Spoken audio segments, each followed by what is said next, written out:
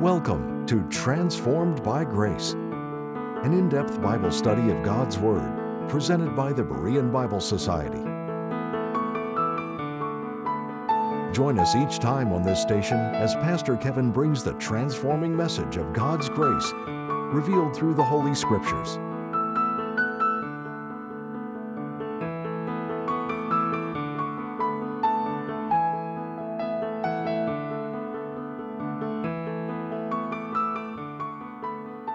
A woman brought a very limp duck into a veterinary surgeon.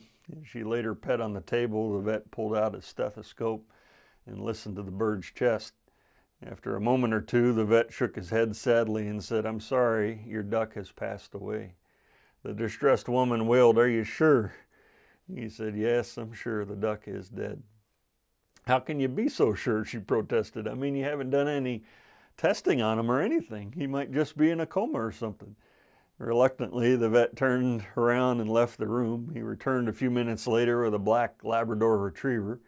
As the duck's owner looked on in amazement, the dog stood on his hind legs, put his front paws on the examination table, and sniffed the duck from top to bottom. He then looked up at the vet with sad eyes, whined, dropped his head. The vet patted the dog on the head and took it out of the room. A few minutes later, he returned with a cat. The cat jumped on the table and also delicately sniffed the bird from head to foot. The cat sat back on its haunches, meowed softly and sadly, and then strolled out of the room. The vet looked at the woman and said, "I'm sorry, but as I said, this is most definitely 100% certifiably a dead duck." The vet turned to his computer terminal, hit a few keys, produced a bill, which he handed to the woman. The duck's owner took the bill, and with great shock, she said, $750. $750 just to tell me that my duck is dead. The vet shrugged and said, "I'm sorry, if you'd just taken my word for it, the bill would have been $25, but now with the lab report and the CAT scan, it's now $750.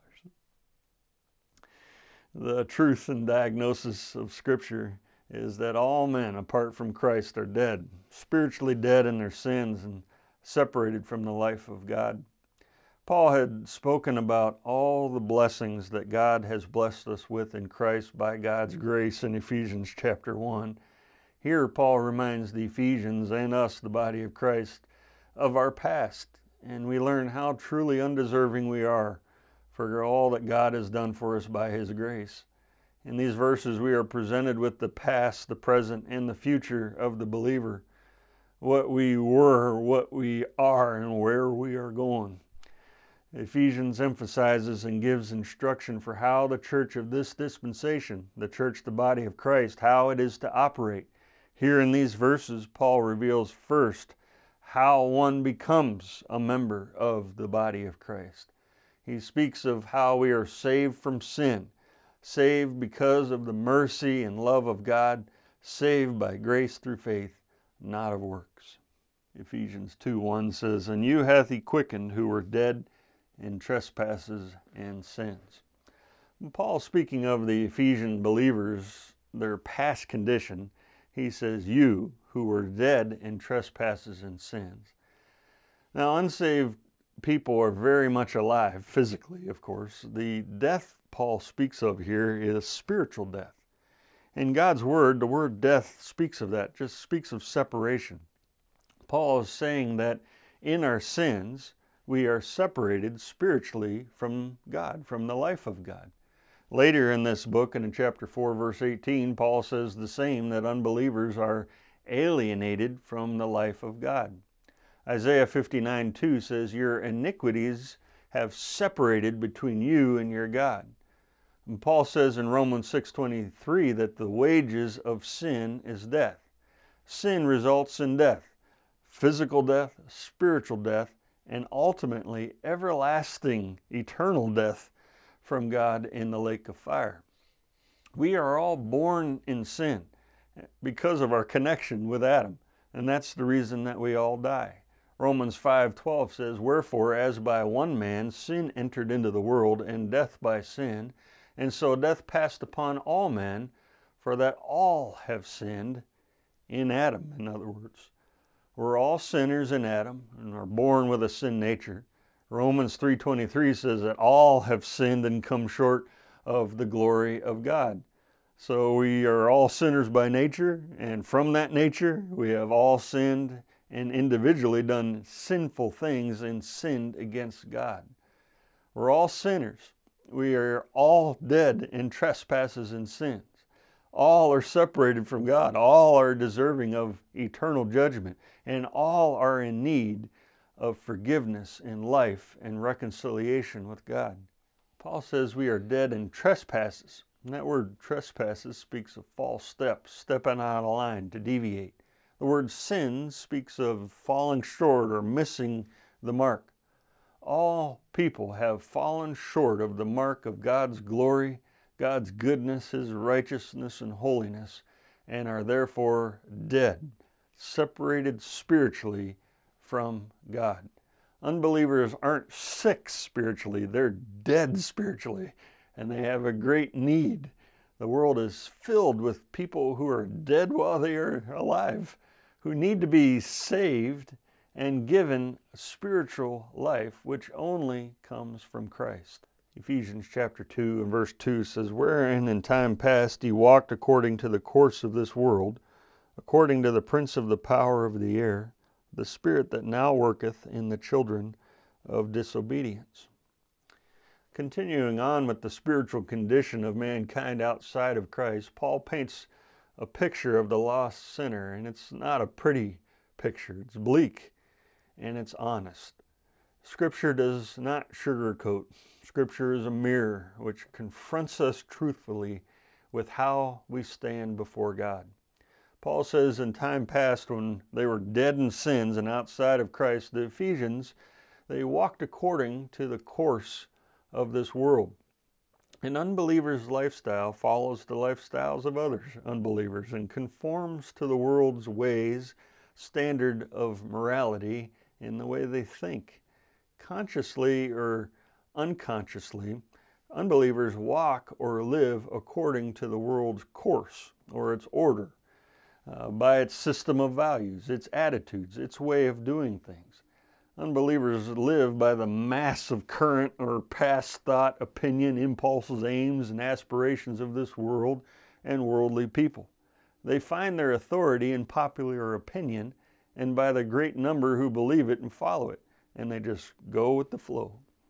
And this world puts pressure on every person, both believing and unbelieving, to conform to what they think and what they believe.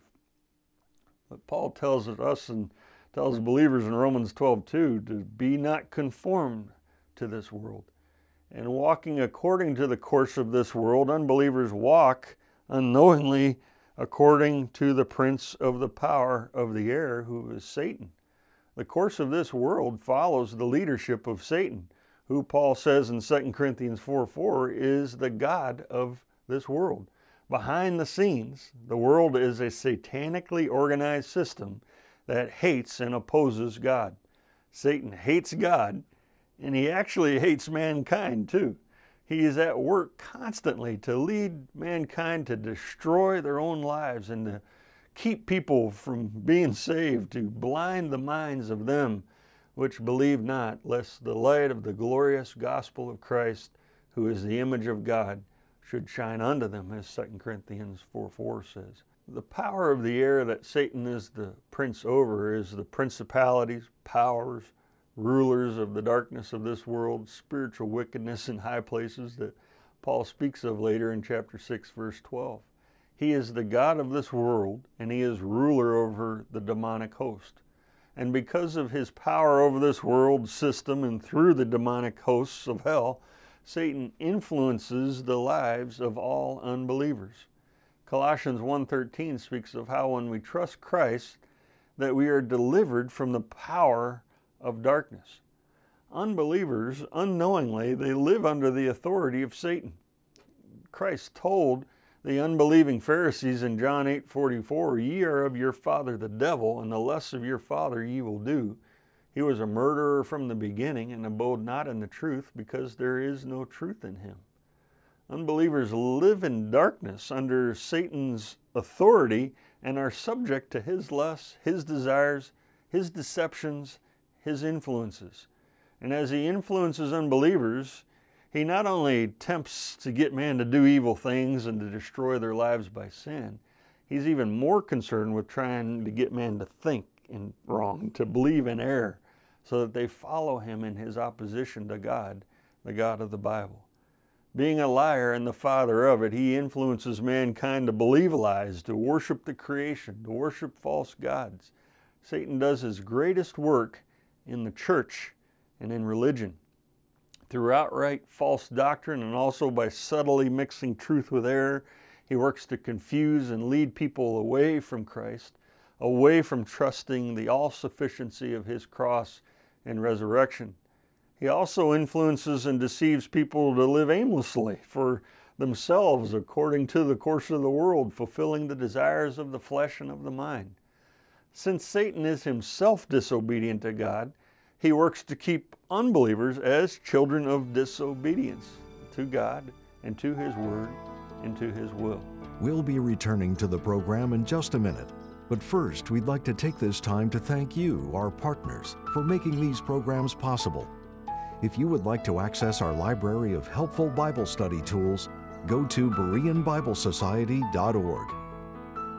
Colossians, The Preeminence of Christ, is a hardcover 256-page commentary written by Pastor Cornelius R. Stamp. As the head of the body, Christ holds the preeminent position in the church. This wonderful truth was a special revelation solely committed to the Apostle Paul. Perhaps one of the most insidious attacks he encountered was the false teaching of Gnosticism. To order your copy, contact the Berean Bible Society for pricing and availability at 262-255-4750 or visit our website at www.BereanBibleSociety.org. To receive our free full-color 32-page monthly magazine, The Berean Searchlight, call 262-255-4750 or subscribe online at www.BereanBibleSociety.org. Thank you again for your generous gifts. And now, back to the teaching with Pastor Kevin. Ephesians 2 verse 3 says, "Among whom also we all had our conversation in times past in the lusts of our flesh, fulfilling the desires of the flesh and of the mind, and were by nature the children of wrath, even as others." Paul says, among whom, meaning numbered among, or being one ourselves, referring to being children of disobedience from verse 2. Paul says in time past, when we were all children of disobedience, we lived in the lusts of our flesh. So we find the believer's three main enemies in these two verses: the world, the flesh, and the devil. Before we were saved, we were dominated and influenced by these three. The unbeliever lives to please the lusts of their flesh, lives by their strong inclinations, the passionate longings, the evil cravings of the flesh and our sinful natures. The unbeliever lives according to the longings of the flesh, and then he acts upon these inclinations. As it says, they're fulfilling the desires, carrying out the desires of the flesh and the wishes and corrupt reasoning of their darkened mind. The unbeliever is abandoned to doing whatever feels good and makes them happy. They act on the authority of self and their own mind as being the ultimate authority. So the conduct of the unsaved we see all around us is lived according to the constant, ever-changing, selfish cravings of the desires of the flesh, in which no true fulfillment or satisfaction is ever found. Instead, only emptiness and meaninglessness is found in those things. Nothing should surprise us, really, when we hear about the horrible things that take place in the world, because we know that sin is the problem. These horrible things that we hear that take place should only remind us how desperately the world needs Christ, and how desperately they need His salvation and life and the transformation to our lives that He can give us by His grace. Christ is the answer in every way. A key word in verse 3 is had. Paul speaks of the believer's past, and he's implying that these things should remain there and shouldn't be true of believers who have power, according to chapter 1, the end of chapter 1, the resurrection power within us to live above the ways of the world and not according to the flesh or the devil. It shows, though, that believers can live like they used to live before trusting Christ, and they can live like unbelievers and get caught up in the course of this world and live by the desires of the flesh. Those who have not received God's salvation through Christ, we learn here, are the children of wrath. Man, by deed, in what he does, according to verse 2, is a child of disobedience. By nature, it says in verse 3, he is a child of wrath. And that goes back to verse 1, being dead in trespasses and sins, all are worthy of, subject to, and appointed to God's wrath and doomed to eternal judgment and punishment in the lake of fire, to be eternally separated from God there. Ephesians 2, 1-3 presents a hopeless and doomed picture of guilty mankind who's dead in their sins, who deserve nothing but God's wrath and judgment. And the picture is to give us a burden for the lost. It gives us a true snapshot of the world. The world likes to make excuses for their behaviors, but God's word is honest, and God's word tells it like it is. Mankind is spiritually dead, separated from God in his life, living according to the influences of the world and the devil. Man is disobedient, controlled by the sinful, empty, wicked lusts of their flesh and their darkened mind, and they are under the wrath of God and heading for judgment. Verses 1-3 is a picture of people outside of Christ, and it's the truth, and it shows how we all need the mercy and the grace of God. Ephesians 2, 4-5 say, "But God, who is rich in mercy, for his great love wherewith he loved us, even when we were dead in sins, hath quickened us together with Christ. By grace ye are saved." You've seen the bad news in verses 1-3. Now you got the good news, and the good news is, but God. Singer Stephen Curtis Chapman states, "In the gospel we discover we are far worse off than we thought, and far more loved than we ever dreamed."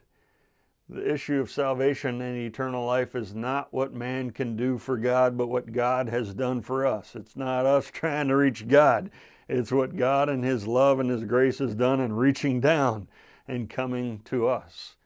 The words "but God" introduces God's actions towards sinners. What we deserve is for the message to end at verse 3. That would be justice. But God, in verse 4, introduces mercy, love, and grace. The focus turns from sinful man to a merciful and a loving God. And God's mercy, he does not give us what we do deserve. And it says here, God is rich in mercy. It is exhaustless, abundant, overflowing. Psalm 103 verse 8 says, "The Lord is merciful and gracious, slow to anger, and plenteous in mercy." Micah 7:18 tells us that God delights in mercy. The entire 136th Psalm tells us that the Lord's mercy endures forever. Instead of dealing with man in wrath and what we deserve, he deals with us in compassionate mercy. And all of us should be so glad for that. And God loves us with a great love, it says in verse 4. And out of that great love, Romans 8 tells us that he spared not his own son, but delivered him up for us all. We've sinned against God. God cannot have one sin in his presence. He must punish sin, and sin's just deserving penalty is death. But God is rich in mercy and loves us, and he sent the Son of his love to die for us, to bear the punishment and to die for our sins, so that we might be saved from our sins by faith in him, that we might be saved from hell, so that we might be forgiven and not eternally separated from God, but to spend eternity with God in heaven forever. Out of God's great love, he sought our greatest and highest good. even though we don't deserve it at all. And even when we were dead in sins and in great need, spiritually dead and needing new life, He quickened us, as it says there in verse 5. Quickened us when we believed that Christ died for me and rose again. And at that moment, He gave us life, spiritual, eternal life, so that we will never be separated from God. He made us spiritually alive together with Christ, uniting us completely to Him for eternity, giving us life, making us alive in Christ. We are no longer alienated from the life of God. We are joined to Christ Himself. We are born again and have new life, the very life of God in Christ. Colossians 2:13 says, "And you, being dead in your sins, hath He quickened together with Him, having forgiven you all trespasses." Paul says being made alive is all because of grace here, as by grace we are saved. It's not that we might be saved or we will be saved. We are saved the moment we trust Christ as our personal Savior. Salvation is completely the work of God. It is by grace alone. It is simply a gift. God in His grace helps the helpless, and we are helpless. He helps the undeserving, and we are undeserving. He helps those who failed to achieve His standard, and that's every single one of us. And by His grace, we are saved and made alive in Christ. Ephesians chapter 2, verses 6-7 say, "And hath raised us up together, and made us sit together in heavenly places in Christ Jesus, that in the ages to come He might show the exceeding riches of His grace and His kindness toward us through Christ Jesus." Also by His mercy, love, and grace, God has raised us, the church, the body of Christ. He's raised us up together and made us sit together in heavenly places in Christ Jesus. The heavenly places is the unique hope for the church, the body of Christ. We see so clearly outside of Paul's letter that for the nation of Israel, the hope for them is the earth. Outside of Christ, we are dead in our sins. But the moment we believe, God identifies and unites us with Christ and His death, burial, and resurrection. And we are raised up and raised up high, given newness of life and given a seated position in Christ in the heavenlies. We are in Christ and are joined to our Savior. So as our Savior has been raised up, exalted, seated in heavenly places, we, being in Christ, also raised up, exalted, seated in heavenly places in Christ Jesus. God has exalted and honored us highly in Him, given us an eternal position in Christ in the heavenlies. God has seated us in Christ in the heavenlies, where we will rule and reign for all eternity. God says this is a present spiritual reality, a reality that we are to live in light of. Colossians 3:1 says, "If ye then be risen with Christ, seek those things which are above, where Christ sitteth on the right hand of God." As we seek those things which are above in heaven, that's where Christ is, our Savior. That's where our home is. That's where our exalted position is, seated in Christ in heavenly places. We're now to live in light of the fact that this world is not our home, that we honor, as we keep our focus on Him, that we honor our Lord and Savior with our lives, that we live by the values of heaven and our position in Him. Before salvation, we were dead. Now we live. We lived according to the course of the world. Now we live according to the course of the Word of God. We lived according to and under the authority of Satan. Now we live according to and under the authority of our Savior, the Lord Jesus Christ. We lived according to the desires of the flesh. Now we live according to the new life, the new man imparted within. We were children of disobedience, children of wrath. Now we are sons of God, saved from wrath, children of life, and exalted in the heavenlies. So sure is God's promise of our life and hope in Christ that God sees us as already there. It's as good as done. In God's eyes, we are already there, currently seated there in heavenly places. And for eternity, the body of Christ will glorify God for His grace. Forever will be the demonstrations of the riches of God's grace. And forever, it says here, He will show His endless, limitless kindness to us through Christ Jesus. We'll never stop receiving grace and kindness from God. And God will be eternally praised and glorified because of all that He has done for us. William Henley was born in 1849 in Gloucester, England. He was crippled since childhood and a staunch humanist. He wrote Invictus, which is often quoted by valedictorians at graduations. And it reads like this: "Out of the night that covers me, black as the pit from pole to pole, I thank whatever gods may be for my unconquerable soul. In the fell clutch of circumstance I have not winced nor cried aloud. Under the bludgeonings of chance my head is unbowed. Beyond this place of wrath and tears looms but the horror of the shade, and yet the menace of the years finds and shall find me unafraid. It matters not how strait the gate, how charged with punishments the scroll. I am the master of my fate. I am the captain of my soul." In this poem, we see Ephesians chapter 2, verses 1 to 3. We see the course of this world, and we see the pride of man. In answer to Henley's Invictus, a believer in Christ by the name of Dorothea Day wrote a poem called My Captain. In it, we see one who is alive in Christ and touched by the grace of God. She writes this: "Out of the light that dazzles me, bright as the sun from pole to pole, I thank the God I know to be for Christ, the conqueror of my soul. Since His the sway of circumstance, I would not wince nor cry aloud. Under that rule which men call chance, my head with joy is humbly bowed. Beyond this place of sin and tears, there is life with Him, and His the aid, despite the menace of the years, keeps and shall keep me unafraid. I have no fear, though strait the gate, He cleared the punishment from the scroll.